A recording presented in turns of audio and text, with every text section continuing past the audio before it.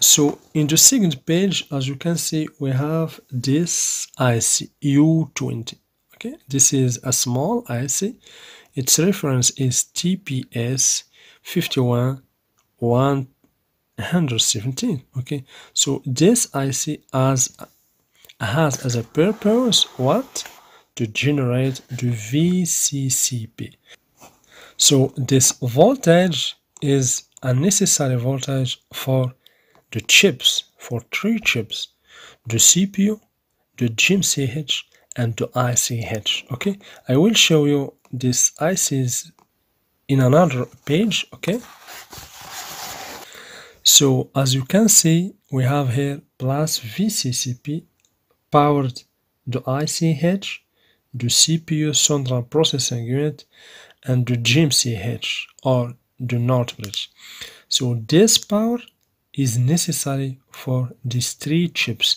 This power is equal about 1.05 volts. Okay, so the value of this power is about equal to 1.05 volts. Okay, so to generate this power, we need a power management IC.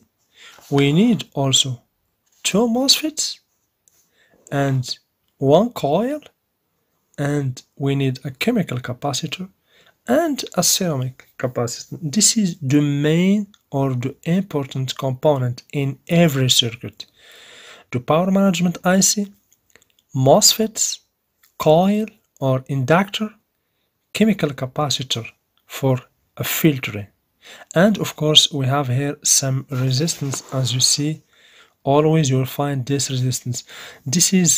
This resistance is used for protection, for stabilization, to make the IC work in a good conditions. Okay, so for protection and to stabilize the power management IC. Okay, so as you can see here, for this power management IC, as you can see, we have here some good signals. We have here, as you see, this IC has 7 pins in one side,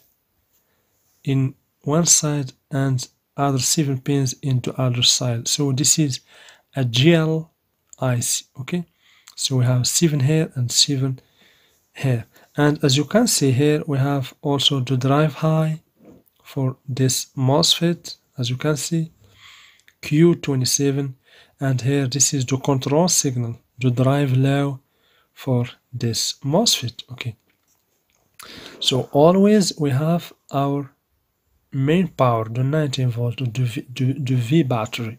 Okay, means 19 volt here, and of course we have this inductor L23. Okay, and we have this capacitor with about the same value as the previous capacitor, 220 microfarad. Okay, and here we have this pad 6 here.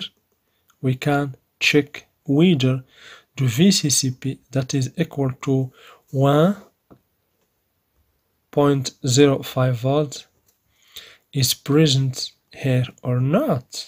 Okay.